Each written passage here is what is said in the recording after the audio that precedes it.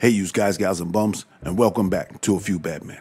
All right. Today, we're going to be talking about the real Gaston Bullock Means from Season 3 of Boardwalk Empire. All right. To me, Boardwalk Empire is the best mob show ever, and I thought that Gaston Means, played by actor Stephen Root, was one of the most interesting characters on the show.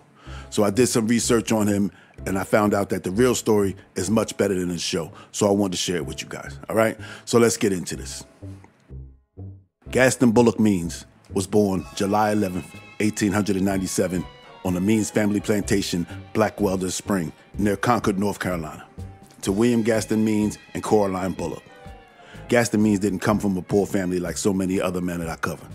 His grandfather, W.C. Means, was a wealthy plantation owner before the Civil War. Although the Civil War put a big dent into the family's fortunes, they still had more than most. Gaston's father, William Gaston Means, was a lawyer and the mayor of Concord, North Carolina. Gaston grew up in a large Victorian-style house with his 6 younger brothers and sisters. Gaston Means was a con man from day one. He found out at an early age that he was very skilled at lying and loved to tell tall tales. While still a kid, he stole money from his mother's wallet. When confronted, he spun a tale that resulted in the maid being fired. In 1898, Gaston graduated from high school and enrolled in the University of North Carolina, where he studied pre-law. He dropped out of the university after his sophomore year and took a job at the Standard newspaper as a local editor and reporter.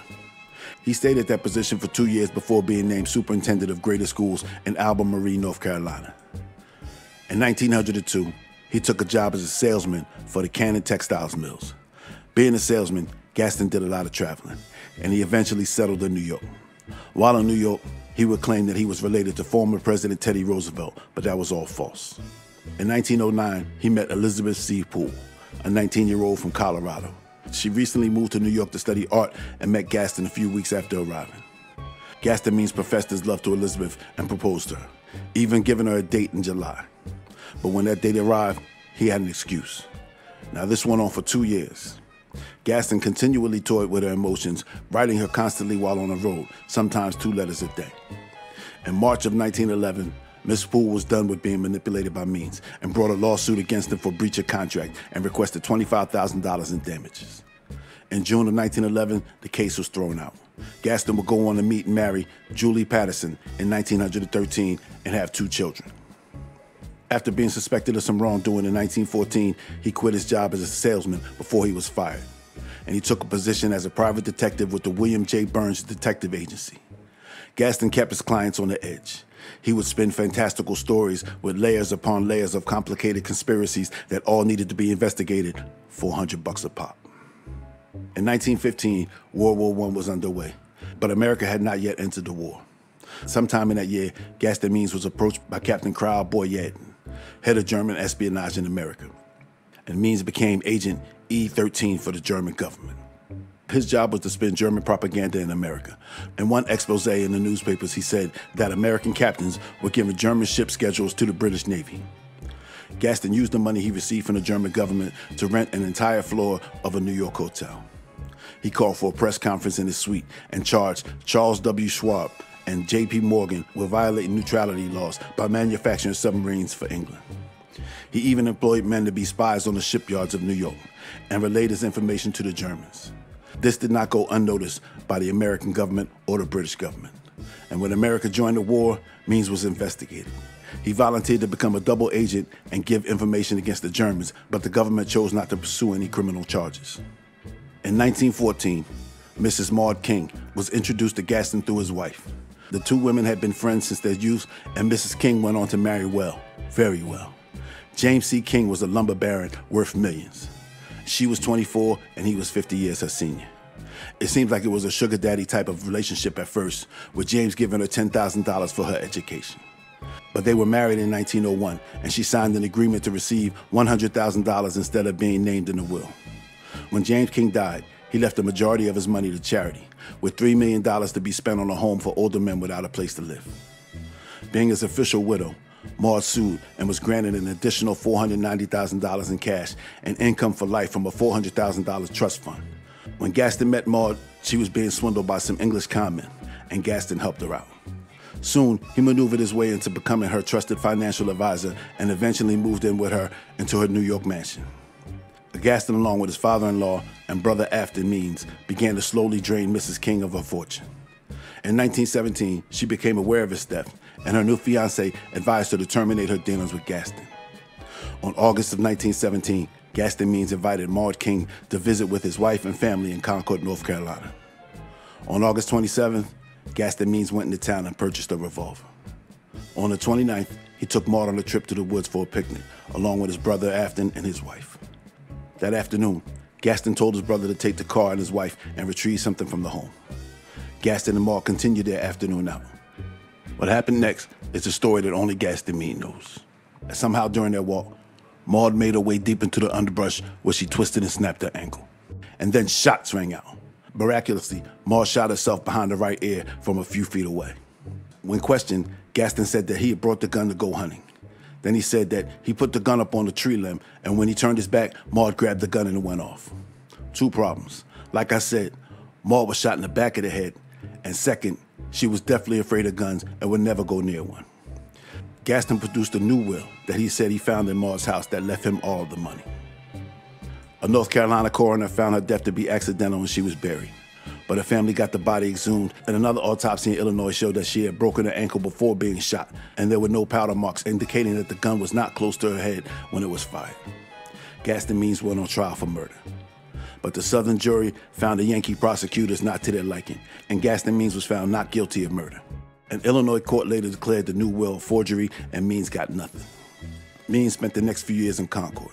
In 1921, Gaston shipped a package to Chicago supposedly containing $57,000 in cash.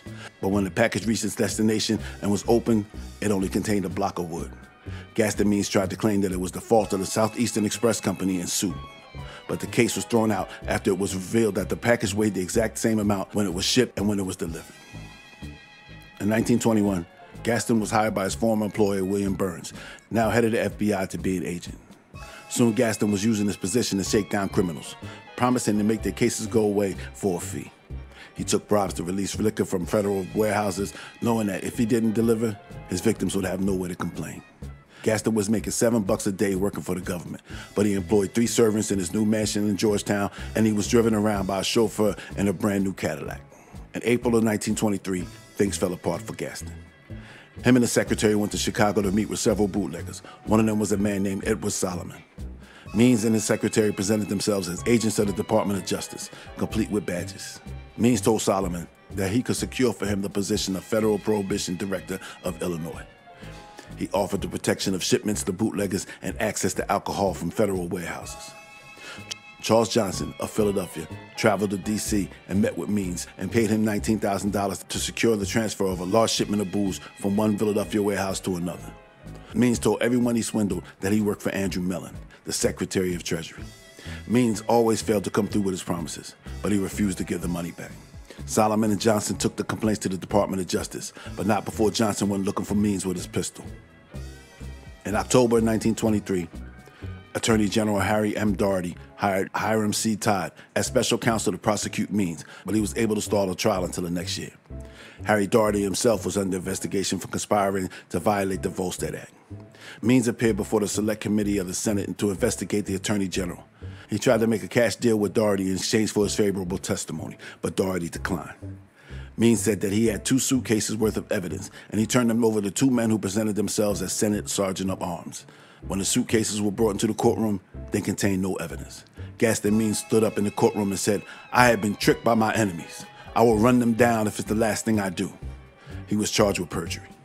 His bootlegging trial started in June of 1924, and to save himself, Means tried to implicate his old friend, Jess Smith, in the payoff scheme. He didn't stop there. He also implicated Harry Daugherty, Andrew Mellon, and even the deceased President Harding as the men he worked for. Means was found guilty of perjury. In his second trial, he was found guilty of violating the Sullivan Act and was sentenced to 4 years and a $10,000 fine. Gaston Means was sent off to federal prison in Atlanta.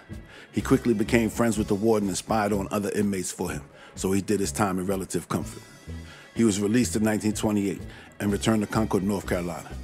In 1930, he teamed up with a writer and wrote a bestseller, The Strange Death of President Harding. In his book, he said that President Harding's wife poisoned her husband after she found out about a child he fathered with a young woman named Nan Britton. On March 1st, 1932, The 20-month-old son of aviator Charles Lindbergh was kidnapped from his bedroom in East Amwell, New Jersey. For weeks, every gangster of note from around the country was brought in and questioned about the kidnapping. A few days after the kidnapping, Gaston Means was approached by Evelyn Welsh McLean, an extremely wealthy woman and friend of the Lindberghs. She heard he knew the kidnappers and asked for his help to get the baby back. Means told her that a former cellmate asked him to be part of the conspiracy before it happened, but he declined it. But he was sure he knew who the kidnappers were. He told her that for $100,000, he could get the kidnappers to return the baby. Now, the original ransom was only $50,000. He set up a meeting and hired a hard-faced man to play the role of a member of the kidnapping gang. He told her that the baby was in El Paso, Texas. The next day, Evelyn McLean was at her bank withdrawing $100,000 in $50 and $100 bills. She gave Means the money, and he said that it would be necessary for her to come to El Paso, Texas with him because the baby was in Mexico. When they got to Texas, the story changed again. Now Means' hard-faced associate said that he needed another $4,000 and she had to come with him to Mexico to get the baby. At this point, McLean got cold feet and returned to D.C. After several attempts to get her money back, she went to the Department of Justice. Gaston Means was arrested and charged with embezzlement. Even after the body of Charles Lindbergh Jr. was identified by his father, Means insisted that the child was still alive in Mexico. Gaston Means was found guilty and sentenced to 15 years. He was sent back to Atlanta to do his time. In December of 1938, Gaston Means was transferred to Leavenworth for a gallbladder operation, and he died due to complications of the surgery on December 12, 1938. Gaston Means said of himself, "I am entirely aware of the fact that I am regarded as a consummate liar, but it is difficult for the lay mind to distinguish between trained dissimulation and lying." And that, my friends, is the skinny on Gaston Bullock Means. I hope you guys enjoyed the story as much as I enjoyed telling it. To all my Boardwalk fans, I hope you learned some things. And so I'm still working on the next episode, the next big episode. And I got a question for you guys. I want to know, would you rather have one long video or 2 half-hour, 40 minutes so videos? So let me know in the comments. And if you pick the longer one, then it's going to take a little longer, but I'll drop something in between. But if you pick the shorter one, I can have it out for you for next week. All right? Make sure that you clip that subscribe button, break that thumb, ring that bell, set it for all notifications. Go down to the merch store, grab yourself a shirt, get yourself something nice. If you want to send the envelope upstairs to the boss, the link is down below. If you want to officially become a member of the Few Bad Men crew, hit that join button. For $2 a month, you can become a made guy or made gal. I want to thank everyone who slipped the envelope upstairs to the boss last month. Thank you. From the Cash App to the PayPal donation. Thank you guys so much. Like I said, it's not about the money. It's more about, like the love. And I do appreciate everybody who helps out. Even just, if you can't help out, just watching the video all the way through helps me out a lot. All right? So, this has been A Few Bad Men. Keep your nose clean and don't take any wooden nickels. I see you in the funnies.